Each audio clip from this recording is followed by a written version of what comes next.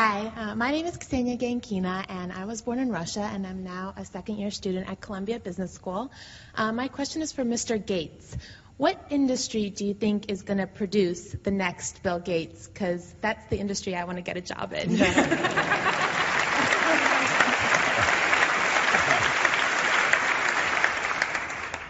Industries do have different paces of innovation, and so the IT industry, driven by the magic of software, the magic of the optic fiber, magic of the chip, which doubles in power every couple of years, it's been the industry that has not only been the most exciting, it's also changed the rules for many other industries. You know, the idea of information being available, what the online world is like, that's incredible.